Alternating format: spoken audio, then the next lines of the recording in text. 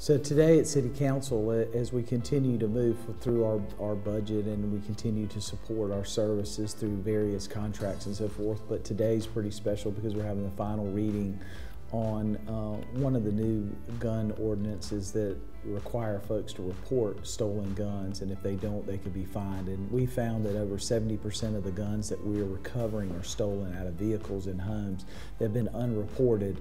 And this helps the police officers track and trace and figure out how to connect different crimes together so that we can make sure that those folks who are committing these crimes really do spend time to pay and receive the punishment that they deserve. But it also gets these guns off the street. We're 31% high today on shootings in Columbia. That's 31% over last year.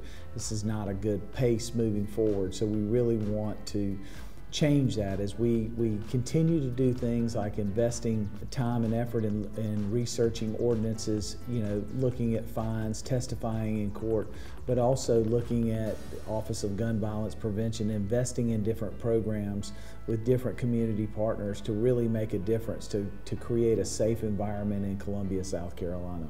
I think the second thing that we're moving forward on, which is exciting, is reducing the minimum requirement for parking in our commercial corridors, trying to encourage development and growth. When you look at the amount of empty parking lots that we have, if we had new development there, not only are we creating a higher tax base, a better use, but we're bringing buildings that will be up to code and landscape and taking advantage of creating opportunities that are just sitting in every corridor. When you think about how it will enhance our community, how it opens up the door for opportunities, the beautification of our community.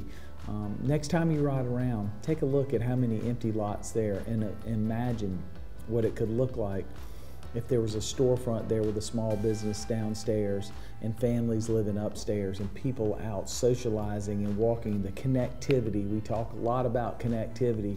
That's one way we create that.